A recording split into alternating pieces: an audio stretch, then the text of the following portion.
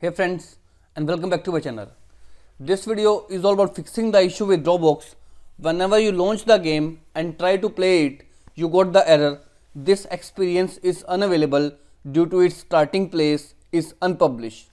Publish the starting place to make it available. So without wasting time, let's go ahead and directly proceed with the resolution. Click on the start menu and type in Roblox Studio. Go ahead and make sure you will open Roblox Studio, not Roblox Player.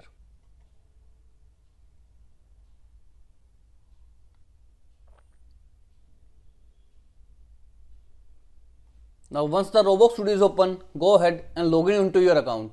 Once you are logged in, click on any of the game that you have tried to edit in your system. Once it is open, all you need to do is click on the file menu and choose the option open from file. Go ahead and open the file that you have saved into your system.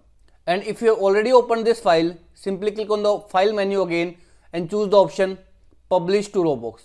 As soon as you choose the option publish to Roblox, go ahead and refresh the game, and this will completely fix out the issue of Roblox. This experience is unavailable due to its starting place is unpublished. Publish the starting place to make it available. So as of now, this is all about it, friends.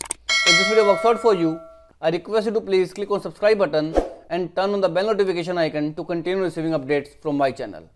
Thank you so much, friends. Thank you for watching.